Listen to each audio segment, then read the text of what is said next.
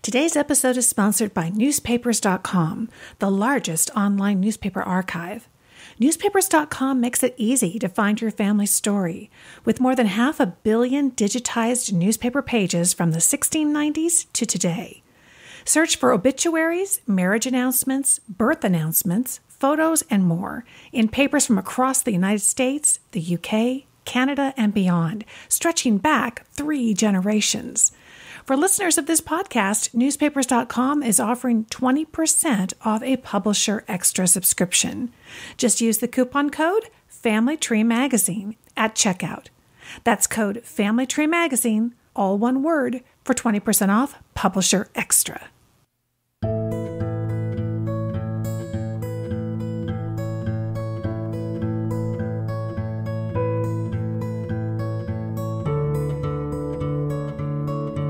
Hello and welcome to the February 2023 episode of the Family Tree Magazine podcast. I'm Lisa Louise Cook. In this episode, we're going to head over to our local library, and author Anna Rose Johnson is our guide. She'll be sharing some of the ideas from her new article, Using Local Libraries to Maximize Your Search Potential. Then in the Family History Home segment, we're heading to the kitchen to explore and preserve our culinary history with Denise May Levenick. We are going to also stop by the desk of Family Tree Magazine's digital editor, Melina Papadopoulos. She's added some great new genealogy resource pages to the website, and she's here to tell us about it. As always, there's a lot to cover, so we'll start things off with some tree talk with Family Tree Magazine's social media editor, Rachel Christian.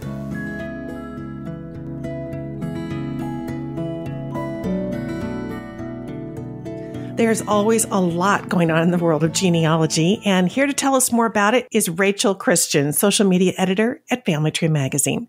Hi, Rachel. Hi, Lisa. How are you doing? I'm doing great. I know it's a busy first month of the year of 2023, and I imagine that there's lots going on. What has caught your eye in the news? Yes, I've got a few items from the past few weeks that our readers won't want to miss, starting with some troubling news from the USCIS, otherwise known as the U.S. Citizenship and Immigration Services. On January 4th, there was a new fee hike that was proposed that would increase the cost of record searches up to as much as 85%. For example, the cost of an index search request would increase from $65 to $100. The legal genealogist, Judy Russell, has more information on her blog, as well as some suggestions for how our listeners can speak out against the fee hikes. So we'll be sure to have a link in the description box below for that. Another big story comes from ProPublica, which is a nonprofit newsroom that investigates and reports on abuses of power. Their journalist Seth Freed-Wessler published an article last month. The title is, "Developers Found Graves in the Virginia Woods. Authorities Then Helped Erase the Historic Black Cemetery." And this article is about a historic black cemetery that was found in Mecklenburg County, Virginia. And it was after years of going back and forth with the company that wanted to purchase the land that it was on, the cemetery was cleared, it was erased to make room for a Microsoft data center, despite the federal and state regulations in place to protect it. So it was a several-year struggle. The article was just published last month. It really blows open the issue of cemetery erasure, and I would recommend giving that a read if you are so inclined. And finally, to end on some good news, the Center for Jewish History has launched a new project that will provide free DNA test kits to both Holocaust survivors and their children. It's an ongoing effort to help reconnect families that were separated by that tragedy and help forge family connections that maybe people weren't aware of. So that is a great project. We'll have links to that as well. And I'd recommend checking that out if you or someone you know might benefit from that. Terrific. Well, lots going on this month and lots going on in this episode. We're always so happy when you kick us off, and everybody listening can check out the show notes for links to all the details on the items that you mentioned. Thanks so much, Rachel. Great talking to you. Thank you, Lisa.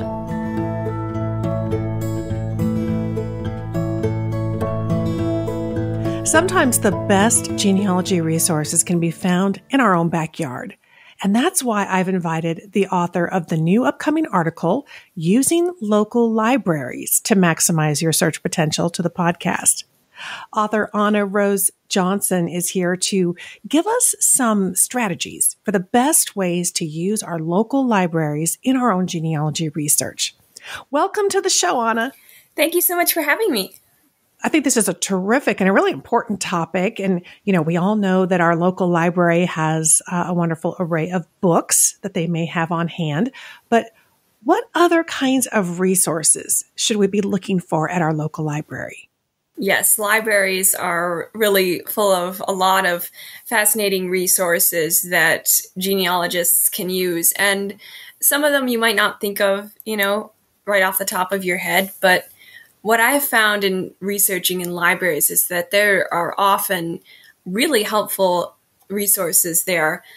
I would say that aside from books, because they can often have, local histories and genealogical books in their collections, but they also often have archives of local history, such as city directories and school yearbooks. I found those are often in libraries, and I have really enjoyed looking at those. And I think that being able to look at local newspapers, those are in libraries as well. And sometimes you're not always able to find those local papers online for whatever town you're researching. And libraries are really good places to look for those, and photos as well. A lot of times they'll have collections of local photos that sometimes you'll be able to find your ancestors in. So those are some of the first really good resources to check out.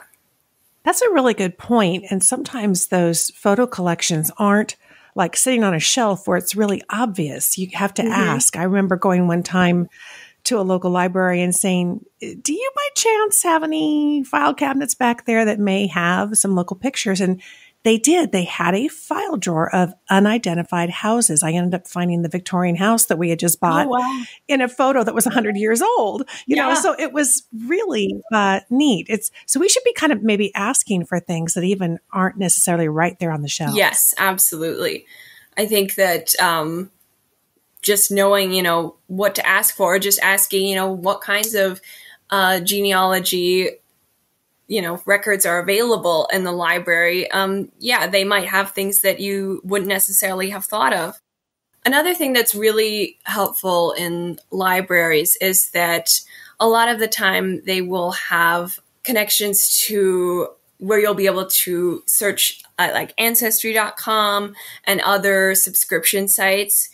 I believe ProQuest is one. You'll be able to look into those sites through the library access. And then you'll be able to look at records that you wouldn't have been able to otherwise if you don't already have a subscription to those sites. So that's really helpful, as well as being able to get records through interlibrary loan. Sometimes you'll be able to get like microfilm records from other libraries. You'll be able to get those into your own local library to be able to search for those offline records. So those are really wonderful ways to utilize the library. Yeah. You mentioned the websites, and I think many people who've kind of been at genealogy a while are aware of that libraries will have certain subscriptions. It's always worth asking, though. I really agree, because sometimes they come and they go, right? Yes. So last year they didn't have Find My Past, but this year they do. And you mentioned ProQuest, which really isn't something that we subscribe to ourselves as individuals, but this is something unique to libraries. So definitely worth stopping by the resource desk and asking what kinds of websites they have that access to. And you mentioned the interlibrary loan. I imagine that librarian sitting at the resource desk could be really helpful in even expanding beyond that, just helping us maybe figure out what's out there and what we should be asking of other libraries, maybe ones that are closer to where our ancestors actually lived. Yes, for sure. And that's what is so, wonderful about using libraries, is that, you can go find, where the library is, in like an ancestor's hometown, check out what kinds of records they have. And then sometimes you'll be able to get those sent to your own library. They're really wonderful ways of, tracking down those harder to find items. And one thing that I find super helpful is the actual library websites, because a lot of the time a library will put up some of those records and photos and books available, just put them up so that researchers can look through their site and then, be able to find useful links and, some of those records that you're looking for, they often just have up on the website. And when I discovered that, doing my research, I realized, what a treasure trove can be kind of hidden away on some of these sites. If you're just willing to look through and see what they have, sometimes you can find really cool things. Absolutely. And it's interesting. Do you find that the websites, they vary a lot, don't they? It's not like we get so used to going to Ancestry, it's always behaving the same, but every website for each library can be different. Do you have any special ways that you kind of go at it to get more quickly to what you're looking for? Yes. What I found is that a lot of the time they'll have genealogy records under certain tabs. Sometimes they'll be labeled research or, history, resources, local archives. So if you can kind of look for some of those keywords, like in a drop down of links, then those will often take you to the more interesting part of the site where you'll be able to find more of the genealogy-centric parts of the site. And sometimes, you'll be able to find just, links to other local websites, like a Gen web page. Sometimes they'll have those listed, which aren't always easy to find just, on your own. Sometimes they'll have links to like Newsbank or other places that house local papers. And sometimes they'll have like photo collections, they'll link to like a collection on Flickr. So yeah, if you just kind of know some of the words to look for, research obviously being one of the best ones. If you can find that, then you can usually find some pretty good stuff. Yeah. I always enjoy going to Google. So I'll go to Google and I'll just type in the name of the library and put search help, right? And sometimes that finds that single page that's sitting on their website that actually explains the best way to use their search operators or to navigate. Great ideas. Finally, I'm guessing that there's lots of benefits to not only having a library card with our local library, but potentially at the library in the largest city next to us or at the library where our ancestors lived. What kinds of benefits do you see as far as getting the library cards, and do they give us access online as well? Yes, I definitely think that can be helpful because sometimes resources are restricted for access if you don't have a card. So yeah, like being able to access genealogical subscription sites, you will need a card in order to do that. So yes, sometimes it's easier if you can do that. And yeah, like you said, getting a card at a bigger nearby library that may have, more records, on hand, more of a genealogy collection, then being able to have, the greater access to that could end up helping a lot. Yeah, it never hurts to ask. All they can do is say, oh, we can't do that if you don't live here. But, it's surprising, I think, particularly after the last couple of years, that more libraries have maybe loosened some of those restrictions and allowing people to obtain cards. So well worth the ask. Well, this is really helpful, kind of gets us reinvigorated to go visit not only our local library, but maybe even make a visit to the library that was local to where our family once lived.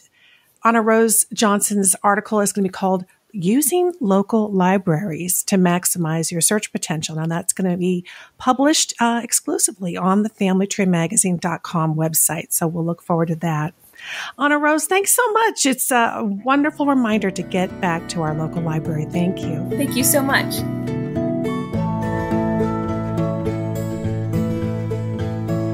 Well, as you heard at the top of the show, this episode is sponsored by newspapers.com. And I've invited Jenny Ashcraft back to the podcast to tell us a little bit more about what we can look forward to over at newspapers.com. Hi, Jenny. How are you, Lisa? I am great. And we are just so thrilled to have you collaborating with us. And it's interesting because newspapers, when we think about them, we often think about our ancestors' obituaries, but there is so much more in old newspapers, isn't there? Boy, there really is. I mean, obituaries and wedding indexes, they're incredible, but they're just the tip of the iceberg of all that newspapers.com has to offer. You know, newspapers are traditionally black and white print, but I can tell you from my personal experience that nothing brings more color to your family tree than the stories that you find in newspapers.com.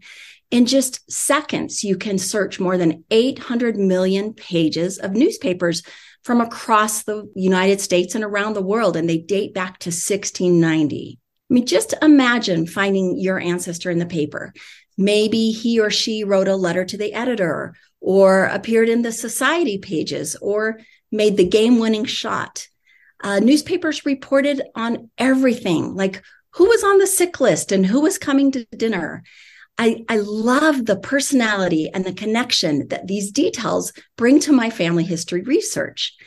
Let me tell you just a quick little amazing discovery that I made just a few weeks ago using newspapers.com. I was researching one of my ancestors. His name was David McKissick. Well, David lived in New Alexandria, Pennsylvania. And around 1870, he just disappeared from the records. I mean, where did he go? Did he move? Was he maybe a Civil War casualty? I searched records everywhere and I couldn't find him. And I started looking in newspapers all around his hometown and I couldn't find him. Well, I decided to expand my search beyond Pennsylvania. And an 1876 article in the Sacramento Bee caught my eye. The paper reported that a teamster who had just arrived in town about 4 days earlier, named David McKissick, had been found dead in his hotel room. He'd come to Sacramento seeking a mild climate because he was suffering from consumption. And we know that that's tuberculosis. So the coroner arrived and he found a letter and some money in this man's pocket. And this letter seemed to be written from a close relative, but it didn't have a name. And it was signed The Old Home. And it had a postmark, New Alexandria, Pennsylvania. Well, that one little line, that postmark, it was like a voice from the dust. It was the clue that I needed to discover that this was my ancestor. And to confirm this suspicion, I found a probate record and I saw all his family members listed as heirs. Well, tragically, David died alone and at a young age, but thanks to this newspaper article, he is no longer forgotten by our family. I love newspapers.com. I have made so many personal discoveries and added hundreds of names to my family tree. If you head over to newspapers.com today, you can start uncovering stories about your family. Wow, that's a terrific example of the wonderful things that we can find over at newspapers.com. For those of you listening, we have a wonderful discount available for you. If you use coupon code Family Tree Magazine at newspapers.com, you can get 20% off the Publisher Extra subscription over at newspapers.com. Thank you so much, Jenny, for inspiring us in our research. Thank you, Lisa.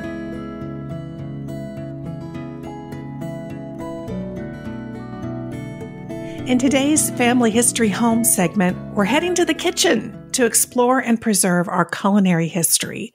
Denise May Levenick has loads of ideas for us from her column that is in the January and February 2023 issue of Family Tree Magazine. And she's here today to tell us more about it. Welcome back to the podcast, Denise. Hi, Lisa. Thanks so much for having me here. Oh, well, thank you for being here. I love this topic of heirloom kitchenware because it reminds me of many happy hours in the kitchen with my mom and my grandmothers. Our pots and pans and our Tupperware is pretty nostalgic, isn't it? It sure is. A lot of us have kept little odd utensils or kitchen tools, and they just bring back such memories. Food can kind of be emotional, and then we're spending time with our loved ones and our families. So, yeah, it definitely gets us in that nostalgic mode. I was thinking about that many of us have things that were given to us, let's say when we first got married, and then we have stuff in our cupboards that we've been buying over the years. So we have kind of a mix of old and new. What kinds of items would be looking for, keeping an eye out for in our cupboards? I like to look for things that have a story and a memory attached, and that's not really too hard. I think a lot of us will see something in our mother's or grandmother's cupboards, kitchens, and immediately that triggers a memory. I know my mom had a big bowl. It was the biggest bowl in our kitchen. And when I look at it now, it's not so huge. It was a kind of pottery, sort of an orangish color. Bauer, I think, was the pottery maker. And it had little ridges around it. And that was the bowl she always made chocolate chip cookies in, with a wooden spoon or a little hand mixer with the two beaters that you would push on. Yes. And so after she passed away and my sister and I were clearing up her kitchen, I said, "Oh, I want this bowl." My sister said, "Well, fine, you can have it," especially because it has a crack in it. But it's still okay. It still makes great chocolate chip cookies. The crack is part of the character, isn't it? It is. It is. And it just reminds me, too, that her chocolate chip cookies were not the ones on the back of the Toll House package. They were something different. And when I asked her about the recipe, she sent it to me or gave me her cookbook or something. And it's kind of a Depression era cookie. It has a lot of oatmeal in it, and it's not made with butter. It's made with Crisco. So, but it was good. Yes. Oh my gosh. It's funny. You talk about items having stories. I have a cookie jar that I got from my grandmother on my father's side. And she was a absolute, I'm calling it neat freak. She was very, very fastidious, very clean. She cleaned all the time. And it's so funny. I was talking to an antiques dealer and I was showing them the cookie jar. And she's like, "Your grandmother was very, very clean oriented, wasn't she?" I said, "Yes. How did you know that?" And she's like, "This cookie jar used to be fully painted." She has scrubbed all the paint off this thing. And what you have left is the ceramic. And I thought, that is so funny because that is absolutely her story. So, of course, when she passed, I very much was excited to take that cookie jar home. Something else I think about is Tupperware. And here I was having the idea that Tupperware came around in the 60s, but it was actually in the 40s. So most of us have had some exposure or at least have one Tupperware item in our kitchen. Is there anything that we can do to preserve or restore Tupperware? Oh my gosh, I just love Tupperware. My friends kind of laughed at me as we got a little older and I always had a secret desire to be a Tupperware lady. I thought it would be so fun. Yeah. Yes. So social. I loved all these colorful containers. They would get you organized because just having them would make you organized, right? Right. But, as I still have a few pieces, I've kind of let some of it move on, but it gets sticky after a time. Because maybe we don't keep it washed or it gets just dusty or whatever. But you can revive that sticky plastic by sort of washing it with a mixture of vinegar and water. I didn't know that until I did a little research. And use a little baking soda to scrub off stains if you need to. But it was wonderful stuff.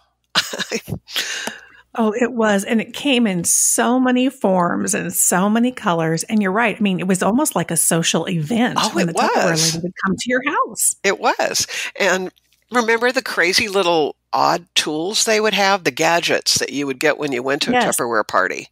That was what was wonderful. So fun. Well, now something else that many of us may have, maybe in the back of the cupboard, but it's there, is cast iron. I know I have one big old cast iron pan that's very old, and that can be preserved if you pay a little attention to it, can't it? Right. You never want to soak it in water, of course. Right. And mostly it just needs a quick rinse with some water, or maybe to be wiped out with a damp paper towel. Of course, it depends on if you've seasoned it well. And for a lot of people who are real compulsive about cleaning, they don't really like cast iron because it can't get soaked and all that kind. It just needs to be seasoned with a light coating of oil. I was surprised to discover when my mother-in-law passed away and we had an estate sale that her cast iron was highly collectible. I didn't know it until I found people fighting in the kitchen over things. Some of the frying pans. Yeah. It's definitely worth doing a little research if you have some very old vintage cast iron and taking good care of it.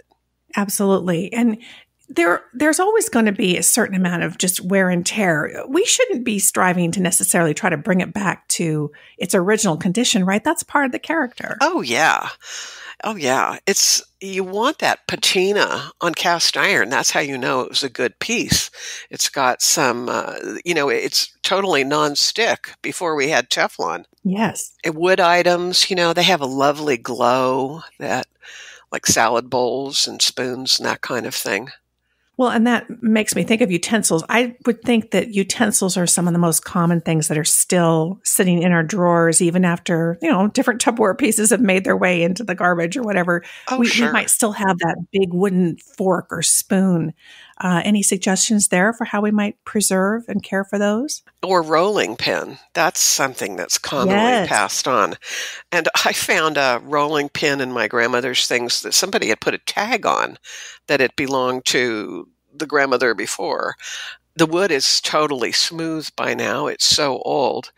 And with all wooden things, of course, like a little like cast iron, you don't want to soak them in water. Just give them a light cleaning and kind of polish them with a cloth, because the patina is really lovely. You can use a little mineral oil to bring back some of the moisture in the wood if you need to.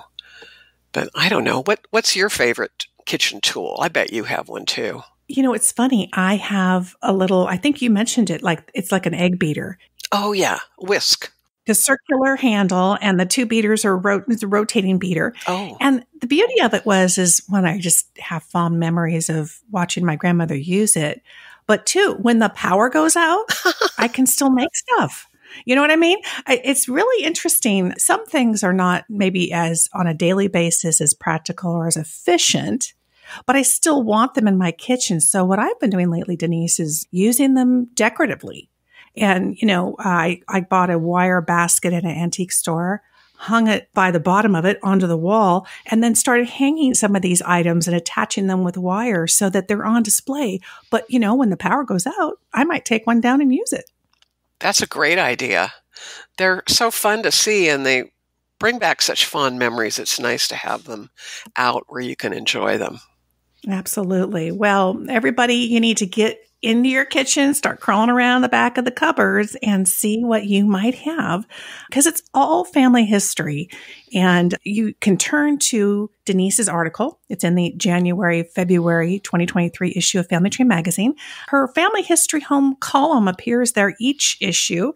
And in that particular issue, it's called Saving Heirloom Kitchenware. And she's got some great items there and some great advice. Always fun to talk to you, Denise. Thank you so much for helping us out in the kitchen today. Oh, you're welcome. And thanks for inviting me to talk about really my favorite topic, kitchenware. And, I want to encourage everybody, go check out Denise's website and blog. She's got a few more articles on this topic. So it's thefamilycurator.com. Thanks again, Denise. Thanks. Bye-bye.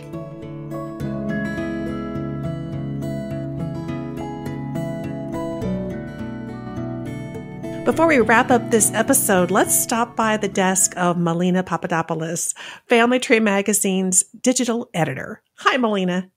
Hi, Lisa. Hey, I know you've been busy bringing new content to the Family Tree Magazine website.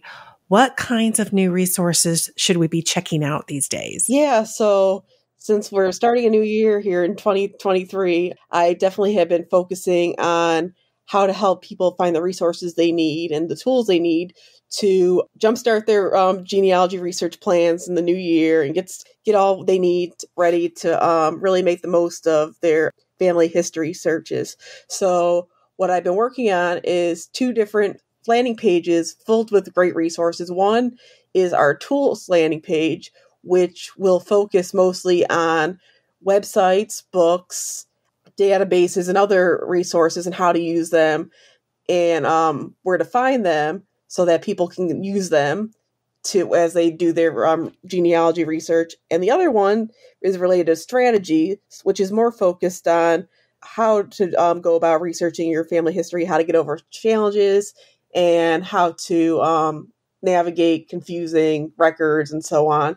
So the goal here with both of these landing pages and all the resources that are contained on them is to ensure that people have one place to go to find the resources they need and hopefully make the most of 2023 as a year to get some really major and impactful research done.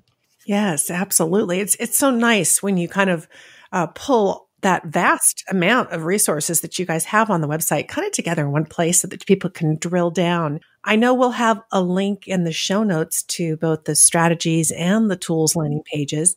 If they just go to familytreemagazine.com, can they get there through the menu as well? Absolutely. If you go to the familytree.magazine.com website, you will find the Explore by Topic menu. If you just hover over that and look all the way to the bottom, there'll be a link for tools right at the bottom of that menu, and then below that will be the strategies page. So you can just go right there on the website and click those links, and you'll be able to navigate those and explore those freely.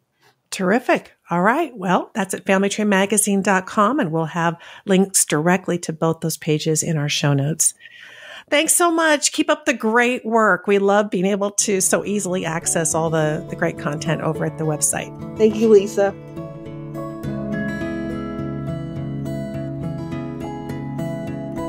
Thanks for joining me for this February 2023 episode of the Family Tree Magazine podcast from America's #1 genealogy magazine. I'll have links on the show notes page to everything that we talked about today, and you can find those show notes at familytreemagazine.com/podcast. Now, don't forget to subscribe to the new Family Tree Magazine Best Websites podcast in your favorite podcast directory or app. And we'd love it if you'd also give us a 5-star review, kind of show your enthusiasm for genealogy and this podcast. We really appreciate that. I'm Lisa Louise Cook, and of course you can visit me over at my website, genealogygems.com. There you'll find the Genealogy Gems podcast and a link over to the Genealogy Gems YouTube channel. Until next time, have fun climbing your family tree.